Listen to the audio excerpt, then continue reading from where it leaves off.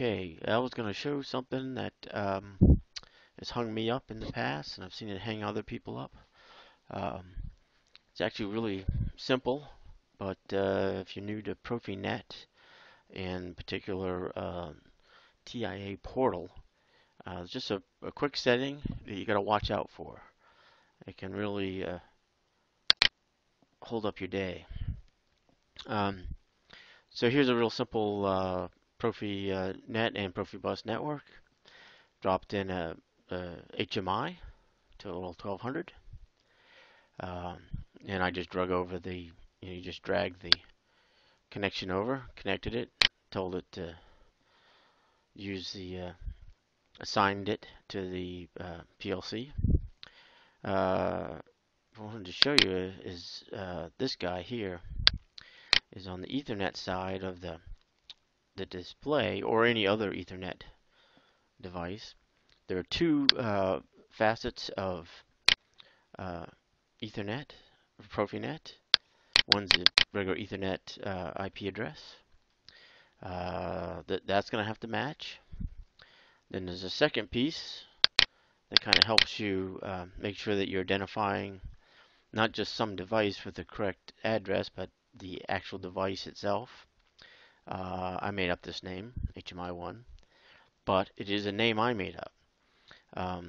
You can get in trouble because default is going to want to generate a name, and if you have that selected, even though you've programmed this HMI with a name, this is going to generate a different name, and then you're not going to get connected.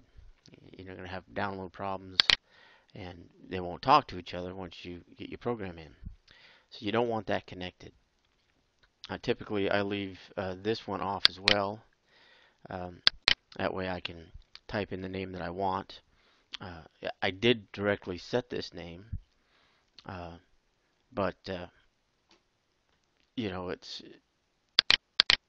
doesn't really matter how I did it.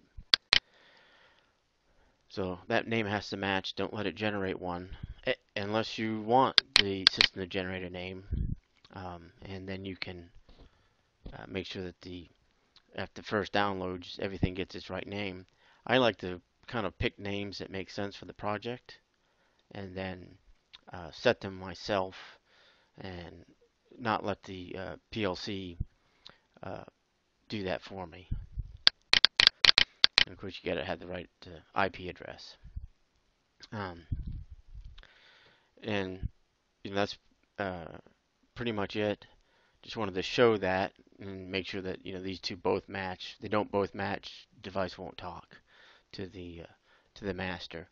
So that's a little bit different than some other Ethernet protocols that if you get the address right, it's going to start trying to talk to the device, even though maybe you set that address in something it's not the type of device by accident, and it can give you some weird results or non-results.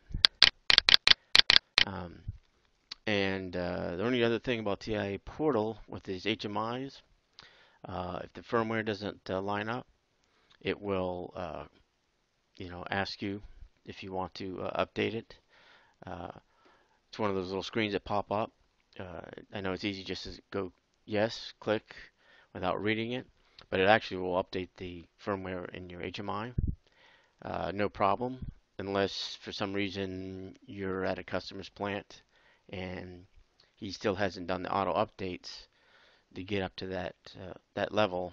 Then you can kind of screw his project up, and you'll have to reflash it to a lower level, which can just take some time. So that can be annoying for him if you just click yes to everything that pops up and let it update all the firmware and leave him with the task of downgrading the firmware to his plant standard.